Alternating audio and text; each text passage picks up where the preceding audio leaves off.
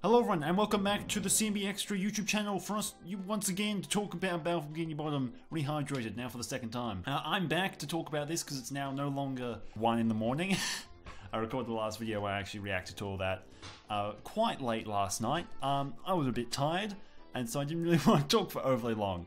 But I'm back now, it's now only 8 PM, so full of energy to talk about some of the details and basically everything we know so far about this game, at least stuff I can find. The first thing I wanted to talk about was actually how successful this trailer has been so far. So it has around 500,000 views, halfway to being at 1 million.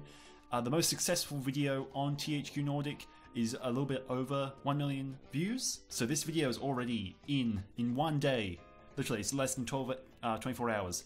It is in the top probably 30 to 20% on their most popular viewed stuff. I don't know about likes and all that, but it's a big trailer for them, which once again, because I was always skeptical about how popular SpongeBob really was and for this game to actually happen.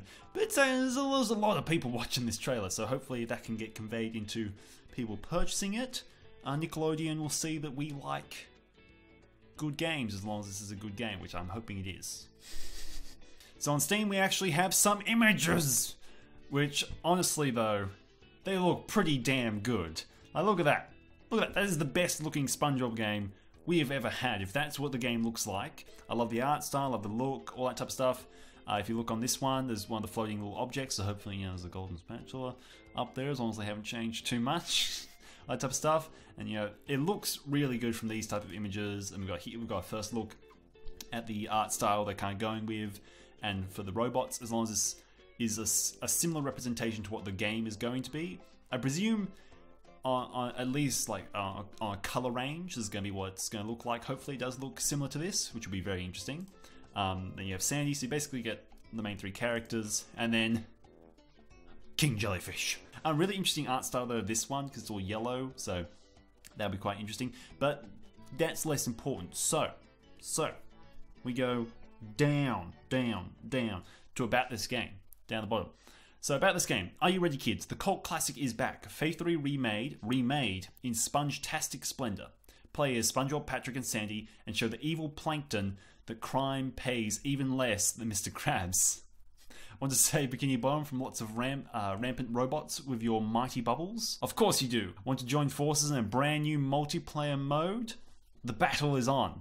So, lots of stuff in there. Firstly, I'm really pleased that they seem to really get the comedy of the game. That was something Activision never had, or a lot of the people who have made SpongeBob games in the past, they just never got the comedy right. And I feel like they're doing pretty well here.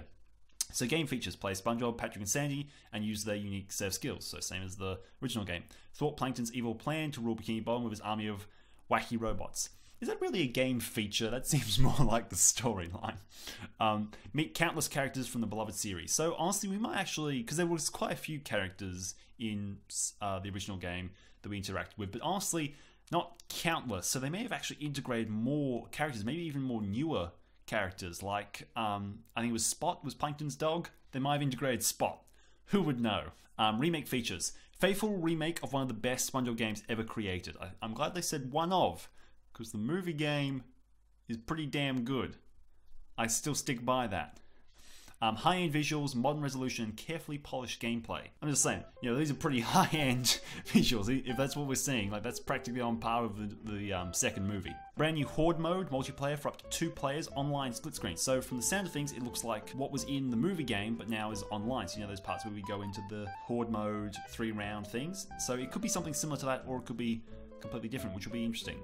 Restored content that was cut from the original game, like the Robo Squidward boss fight and more. So firstly, the Robo Squidward boss fight. If you haven't heard about that, Did You Know Gaming did a whole video about all this type of stuff. There was some concept art in the movie theater, I believe, as well, of a boss that got cut quite early on because apparently there was no files or anything in the game, so it was cut like very early on in development. So it's amazing this guy's in here. It shows how much they are remaking this and making it a whole new product, which is really exciting. But also, and more. So there's going to be more stuff they're adding. Possibly they could be adding another item that got removed was the sundae that SpongeBob made, I think in season 1 or 2, which was like this toxic thing. But apparently that was meant to be in the game. There was even a model, and that was how SpongeBob and Patrick will get that, and that's how they can destroy the stone tikis. So they might integrate stuff like that, which would be really interesting. But I'm also interested to see if they add in newer and more stuff. Then I decided to check out some other little places. I went to the PlayStation Store. Nothing so far, which is kind of surprising to me, considering I guess it is just the early announcements. They don't have any box designs or anything like that to show us. So this is all we have at the moment. Then, because I'm Australian, we have EB Games. And there's nothing.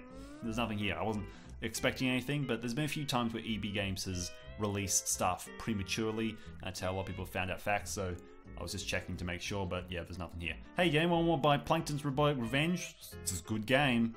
Good. 3 stars. Nah, I give it 2. That reminds me, I was going to make a video at one stage.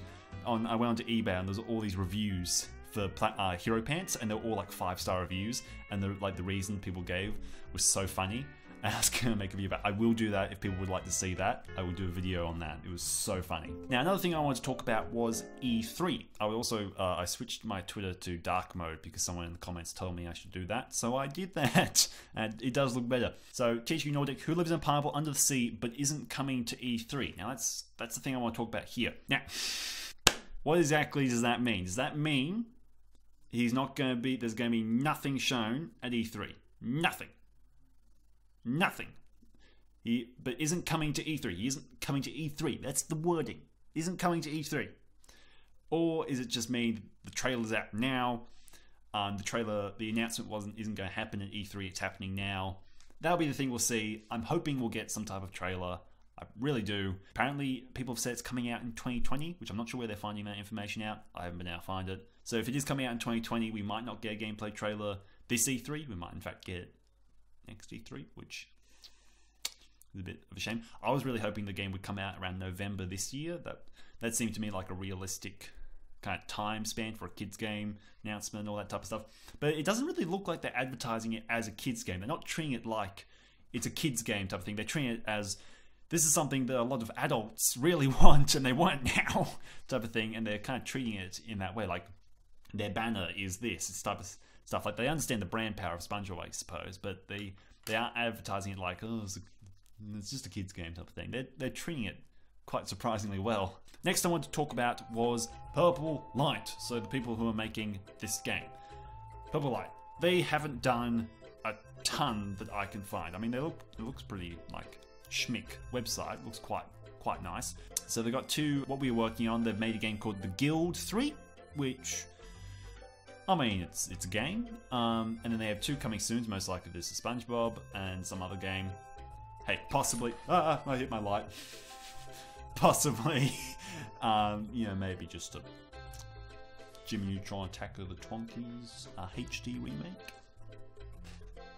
Don't want to make any assumptions, but or SpongeBob Creature from the Krusty Krab. I would love that, please. Thank you. Please. That is my favorite SpongeBob game. I don't care what anyone says about Battle for Bikini Bottom. Creature from the Krusty Krab is way better. It's not. Personally, though, I would play Creature from the Krusty Krab before Battle for Bikini Bottom, but Battle for Bikini Bottom is a better game. So they haven't done a ton. They've got the Guild, which I haven't really looked into. It kind of looks, I mean, yeah, that's interesting. Okay, so it's like a mixed reviews. Yeah, alright. So they worked on the Guild, Kiss Rock City, which looks like exactly what you'd expect. They made an Asterix and Friends game. Yep. And Panzer Tactics HD. So they're not the most well-known or large-scale group. But to be fair, though, I want to mention this. The people who did the Spyro Reignited remastered thing, which is like one of the best-looking remasters I have ever seen. It looks incredible.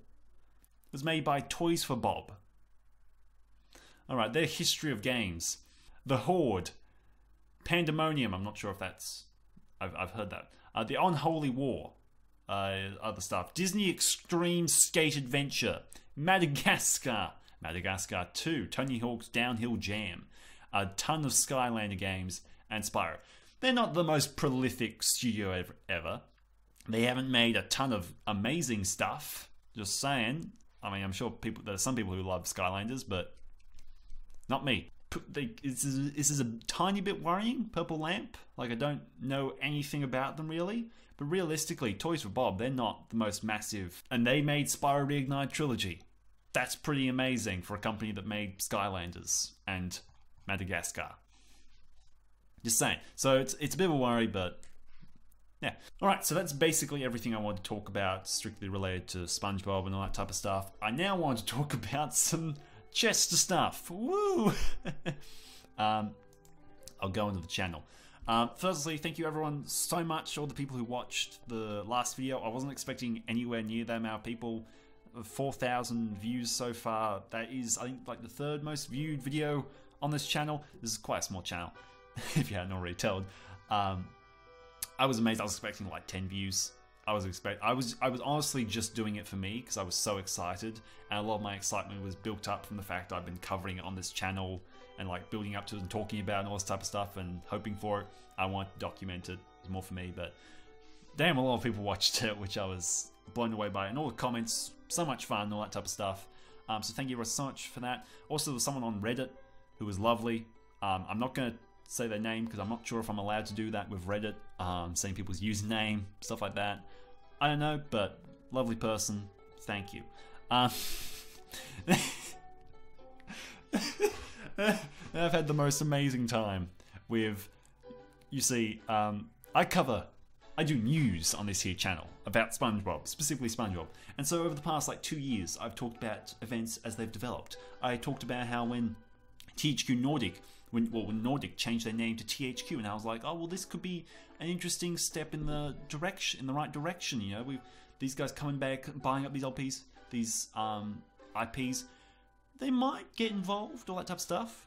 So, you know, that's how news videos work. You know, stuff gets released and the other video becomes kind of a bit redundant as the new one comes out.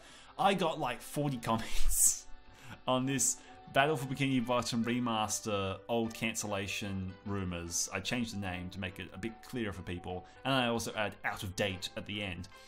I got so many comments of people like, false, lies, it's not true, it wasn't cancelled, it's out now.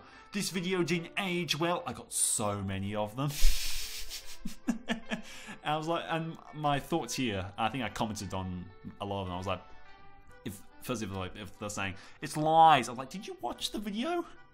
I spent the entire time talking about how the game most likely wasn't cancelled, which has now been proven. But I was like, don't jump to conclusions, people. It's probably not been cancelled. And then there's all these people just who haven't even watched the video, just lies. And everyone was like, well, this didn't age well. That's the joys of a news channel. Things don't age well. But I'm going to keep doing it. So subscribe. I would like to do one big thank you to the man himself, Fred5107. I meant to do this in the previous video and also in the video before that.